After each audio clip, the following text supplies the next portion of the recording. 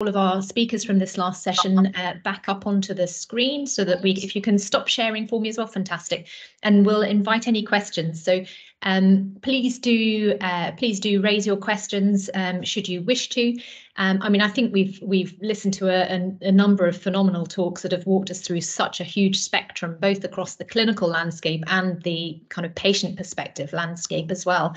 And I think every single talk has kind of highlighted key aspects. So I guess whilst everyone thinks about their potential questions, if we go back a little bit, perhaps Amrit, I could ask you a question. So you mentioned about the role of titin in, say, peripartum cardiomyopathy, for example, and alcohol-related cardiomyopathy. Who do you think we should test with in that cohort of patients? Because you mentioned considering genetic testing in those presenting with myocarditis in whom there was either a family history or someone with, say, relapsing and remitting myocarditis. Do you think we should be considering genetic testing in peripartum cardiomyopathy, for example, or perhaps in those in whom there is not improvement or resolution of LV function after delivery of the child? What are your thoughts on that? Yeah, it's a great question. I think the overall threshold for offering genetic testing will inevitably come down, as the years go on. I think at the moment the bar is set quite high.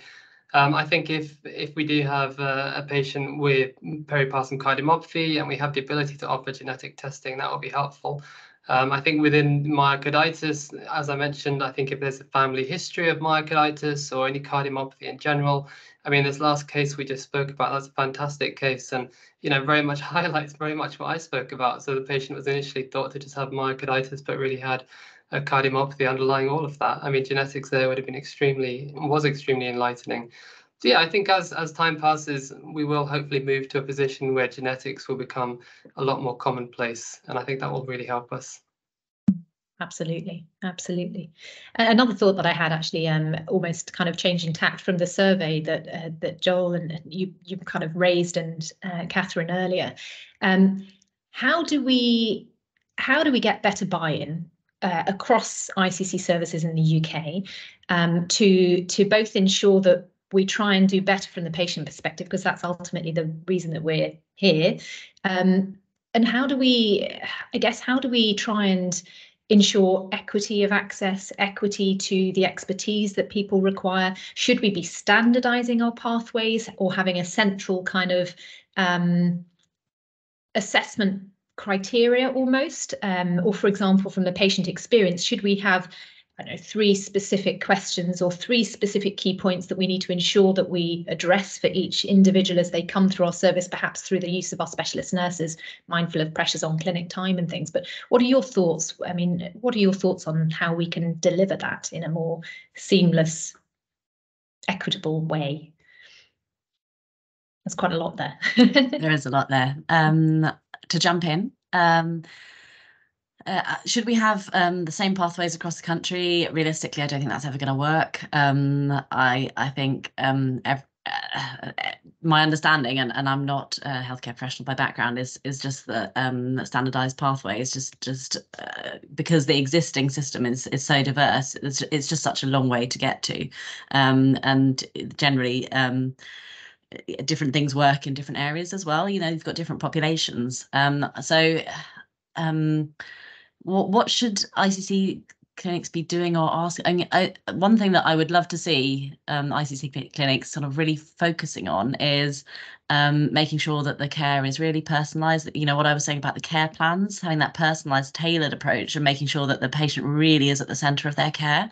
That they are really empowered, that they get information in the format or language or whatever it is that they need, that they understand that they can make decisions about their care. I think there's not always, particularly when we're talking about underserved and marginalised communities, people don't always have that health literacy to be able to have a sort of a conversation very easily, that in which they realise that it's not the doctor knows all the answers, that they get their say as well. And I think sometimes that needs to be made really clear to people in language that they understand. I would love as well for there to be a real focus on mental health and well-being, asking the question, how are you doing, consistently, and making sure that those pathways are in place for when people reveal that they are struggling.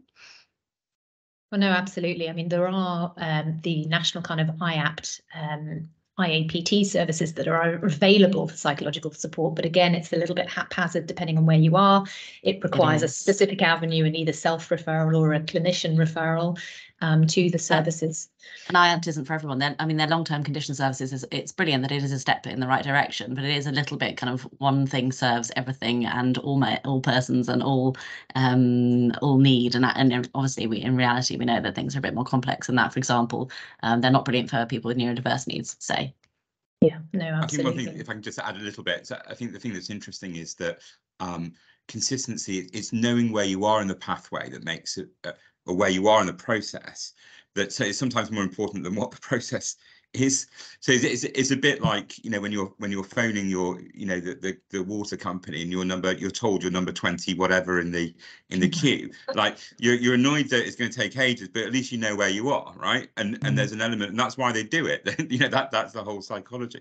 So I think that, you know, like Catherine says, you know, if standardization isn't achievable, you know, as a basic minimum, it needs to be you are here, you know, that this is where you are, this is what's happened to you, and this is what should happen to next in our pathway, or where, you know, where you are now.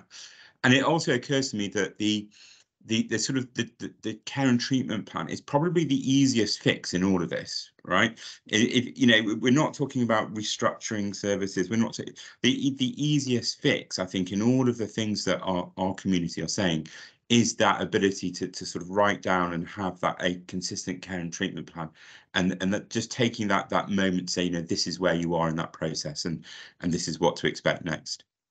Absolutely. And I think the care plan, I think, is really key too, because ultimately, if someone comes through a tertiary centre and then is discharged or shared care with a regional centre, the regional centre also needs to understand a care plan. So we need to work quite collaboratively across services, across patches, so to speak, and across the boundaries, both from primary, secondary and tertiary care, really, to really ensure that we speak the same conversation and that everyone knows where they stand. No, I think they're really key points.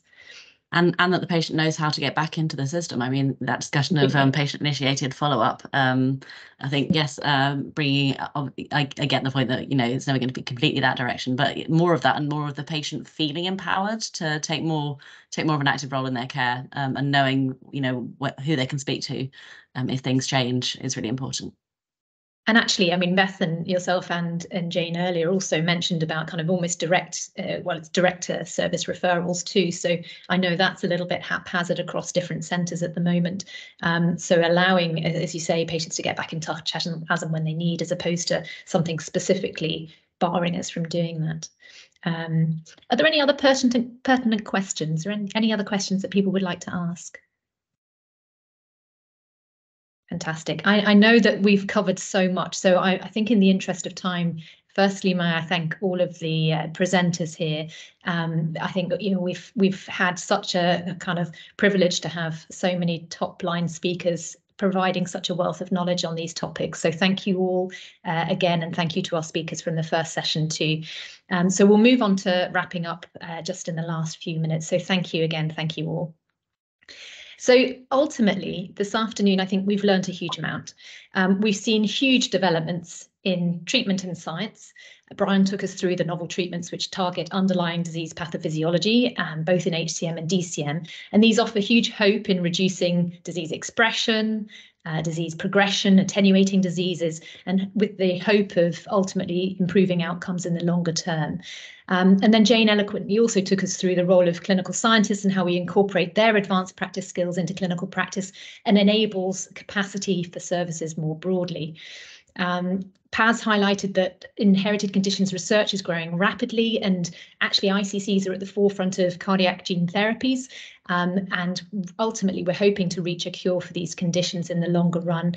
And she touched on gene replacement therapy, direct genome editing, and gene silencing therapies, which again are beginning to come into the reality. Mariana, we went through the different types of amyloidosis, the red flags, clinical investigations, and this all hopes really to improve and transform the diagnostic pathway in the longer term. Andrew highlighted the complexities in the assessment of management of hypertrabeculation and some of the guideline updates. And then Amrit highlighted the role of myocarditis and in considering genetic forming the basis of some of these conditions, and to be aware of hot stages of inherited cardiac conditions. And then Bethan eloquently took us through the ESC guidelines and reiterated that we do need to consider family screening and to think broadly, and that we've all got work to do with regards to our pathways to try and refine who we should follow up, when we should follow them up, and who can we discharge from our services safely to ensure that we have capacity for the wider population. And then thank you to the Cardiomyopathy UK charity team, who also talked us through the results, which are absolutely critical for us ensuring that we meet the needs of our patients. And we should think about what kind of well-being and the mental health elements towards these conditions too, because ultimately these conditions affect individuals and their families to a great level. And then we've wrapped up with 2 fantastic cases highlighting both amyloidosis and myocarditis, and actually underlying desmoplakin disease for myocarditis diagnosis. So following all of those talks, I really do strongly thank all of our speakers, and thank also my co-chair, Dimitra, who I'll pass over to us to finalise with the wrap-up. Thank you, Dimitra. Thank you very much, and I really enjoyed every bit of it. I wish we would have more time for questions, but please feel free to email any that may come up to the speakers or to us, and we will forward accordingly. The recordings of the previous sessions as well as this session will be available on demand in the CLICC website. We will be back in 2024, and this is a threat, with more educational stuff, so watch the space. Don't forget to join the AICC annual meeting, which is taking place 23rd and 24th of November. It will be in London. 23rd of November will be National Training Day at King's College, and 24th will be the annual conference at Cavendish Conference Centre. And we're hoping to see everyone there. In order to get your certifications from this session, do take the quiz and complete the feedback. And looking forward to see you in November, everyone. Thanks, everyone, and have a good night.